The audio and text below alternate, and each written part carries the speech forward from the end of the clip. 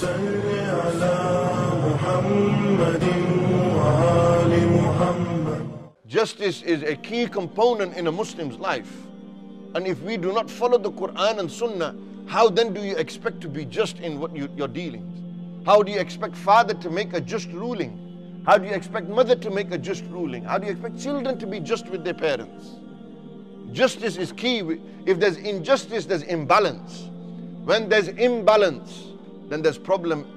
There's no equilibrium. There's problem within society. And we find there's imbalance all the time. Allah Almighty said in the Quran, وَلَا تُفْسِدُوا فِي الْأَرْضِ بَعْدَ إِصْلَاحِهَا. After we've created balance in this earth, don't disrupt the balance. Don't disrupt the balance.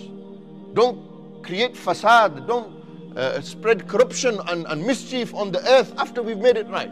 There's balance on this earth. It's Allah Almighty sent the Anbiya, they created balance. All of a sudden, people transgress. They move away.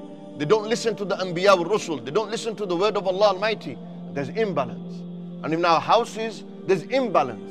In our society, communities, there's imbalance. Within schools, there's imbalance. And why is that imbalance? Why is there no equilibrium? Why is there no balance within? There's i'tidal. Why is there no justice? Because the scales of justice are not in balance. Because we have moved away from the Quran and Sunnah. Because we've neglected the word of Allah and His Rasul sallallahu alayhi wa alihi wa sallam. When you live your life according to Quran and Sunnah, by Allah there will be balance in your life. There will be justice in your life.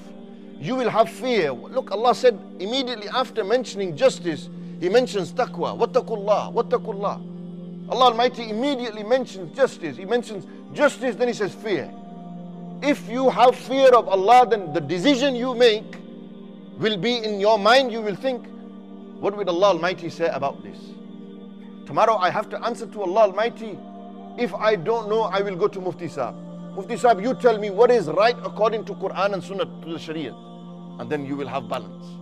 You see, taqwa is key. It comes back down to your fear of Allah. It comes back down to your consciousness of Allah Almighty. May Allah Almighty make us a people who are just. May Allah Almighty make us a people of taqwa. May Allah Almighty instill in our hearts His fear and His love and compassion and mercy.